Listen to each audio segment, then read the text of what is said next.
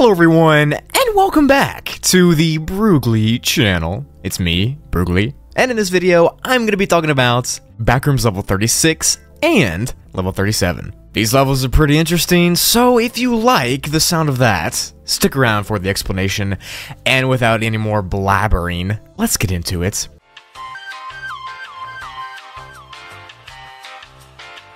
Backrooms level 36, aka the airport, is classified as a class 1 difficulty and is safe with a few entities around. It looks like an airport from real life, except this one is completely empty, minus a few stores and vending machines laying around.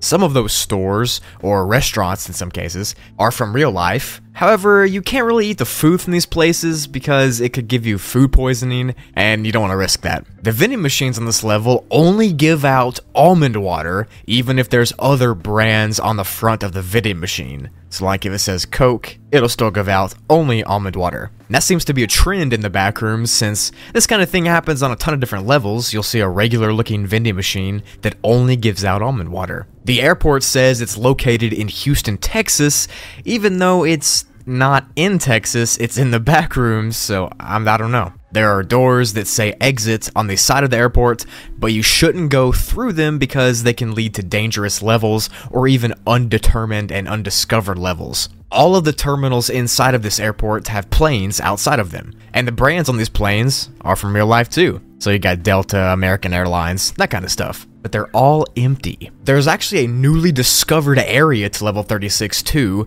and it's called the airport basement. It's pretty much just a huge location under the main floor with no windows or much light, and it goes on forever. There's this tram system on the border of this area, and it'll take you to different parts of it, even though there's nothing else except staircases. And these staircases lead up, but they don't really go up.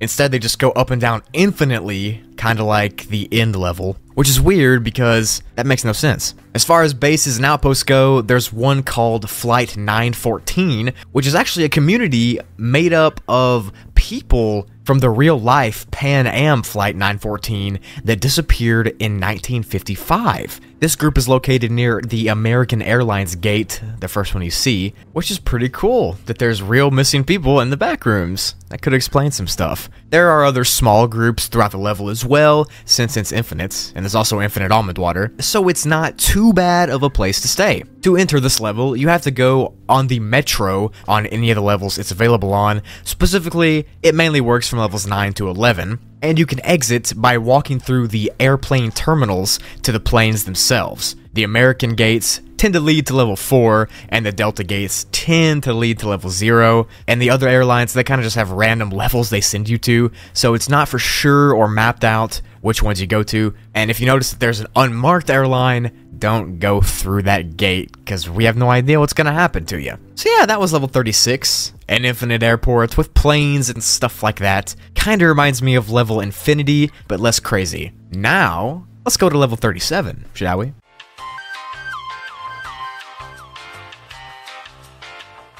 Backrooms level 37 is classified as a class 3 difficulty and is pretty unsafe. It takes on the appearance of an infinite jungle with trees that aren't really recognizable from real life, but they kinda look normal. It's whatever. These trees grow weird fruits that are actually safe to eat, which is kinda neat. And the skies on this level are a deep purple color, but can sometimes change to blue or green depending on the time of day. The forest itself is split by a bunch of dirt paths that sometimes can lead from the main path off to different directions. And these directions can be dangerous because they haven't been fully explored yet, but some of them, like the ones I'm about to talk about, have been explored, and we know what they're about. If you go left at any path intersection that you run into, you'll end up at the waterfall. No matter which path on the left that you take, you'll end up at the waterfall. Obviously, it's unknown how anyone can get to the waterfall by just going left, but it's the Backrooms. I mean, nothing makes sense here. If you stay straight on this main path,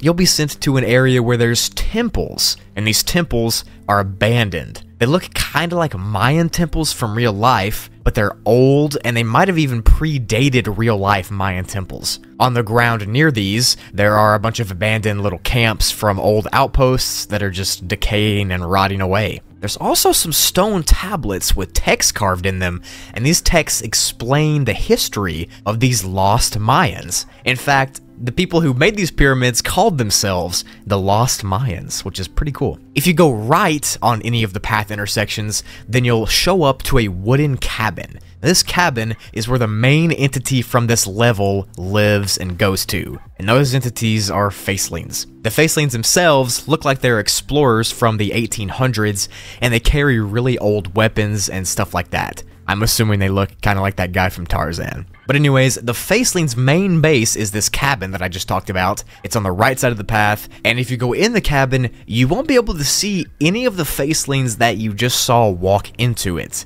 Because when you walk through the doors, 4 things could happen to you. You could walk in and it could be a completely normal cabin with nothing wrong, or you could walk in and you could just end up in level -1, or all your bones will shatter and you'll have a heart attack and dissolve. Cool. The last thing that could happen is that there will be a bar right in front of you and you'll be served by a random stranger. I mean, that's pretty weird. I gotta say, that's pretty strange, even for the backrooms. So just don't walk in the cabin. The other parts of the jungle that aren't the temples or the cabin or the waterfalls, it's all glitchy, and there's just weird glitches and non-Euclidean properties that happen that don't really make any sense. Like trees can just be floating, or they can fall over and then stand back up. It's crazy. This is also where the majority of the creatures live on this level, like death moths, dullers, skin stealers, and wretches, as well as other normal jungle life, like monkeys and stuff. But to me, I'm not sure how they're gonna live there since the jungle glitches, but if they do, well, more power to them. To enter level 37, you can find an empty park on level 11 and roll in the grass until you're sent here. Cool. To exit, you can fall asleep and you'll wake up on level -2, or you can walk towards the sunrise in the morning and you'll be sent out of the level. Neat.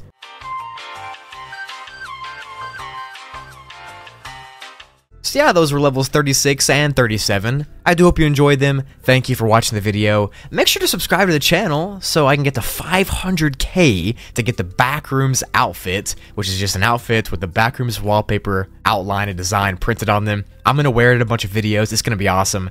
We're getting close, for real. I mean, we're almost at 300K.